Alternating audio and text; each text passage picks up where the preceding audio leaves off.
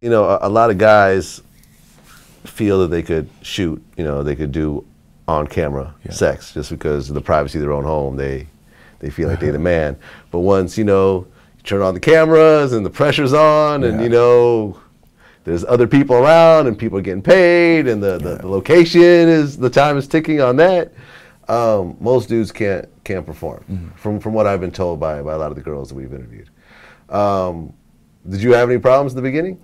Oh yeah, you know, I think getting acclimated to people being in the room should not necessarily be that big of a deal because, you know, as young men, sometimes you end up in situations where there could be you and a couple of your boys having sex with one girl. So the experience of a 2-on-1 or even a 3-on-1 or train, if you will, has happened in a lot of young men's lives. So, in yours, you were doing trains? When I was in a number of, when we were in college, we did a number of things in college that, you know, are regrettable and perhaps should have been caught on camera. But, you know, but with the introduction of a camera is another element. So you got the multiple guys in this in this circumstance. Then you got the camera. And then you have, you know, the professionalism, these people, whether or not they're being compensated. So those are three major dynamics that can play your mental. So I would say the time I spent shooting for Caesar Video from 96 to 98, you know, really was very, very preparatory, if you will. Were there situations where you just couldn't perform on yes. camera? Yeah, I mean, you mean the beginning, or I mean, yeah, in the beginning, like I said, you know, I made it to the major leagues in '98, March of '98, and there's situations that have been tragedies, you know, right? I'll give you one story. First time I was going to shoot for Bang Brothers.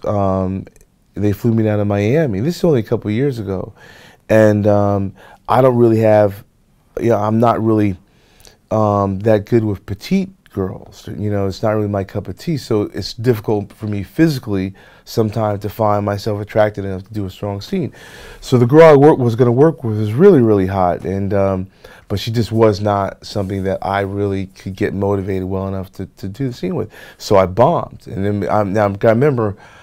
I'm in Miami. There's already several $1,000s worth of getting me there, putting me up, the whole deal, and so that was a difficult scenario to face up to. I had heard there was like an injection you could do, like into your penis. You know, you know, that if you just need to get hard and everything else has failed. No, it's very true. It's very true.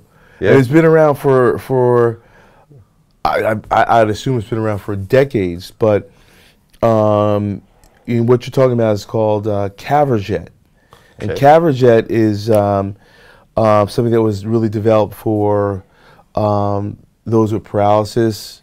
Okay, this is heavy duty shit. Yeah, or those, you know, suffering from diabetes to the point where they do have impotence problems, and that particular substance, whatever it is, let me tell you something, that could raise the dead. Right. Okay. Problem is when used for pornographic, like the guys in pornographic productions, it perhaps works very, very well for them, but I think it might be a little bit beyond what is necessary.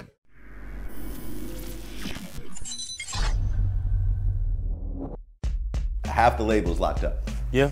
How difficult is that to deal with, you know, in the label? Keep pushing.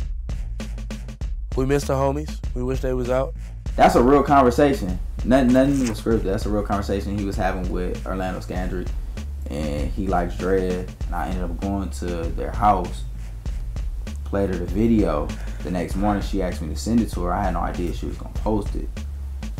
And we woke up in the morning, and the world was going crazy.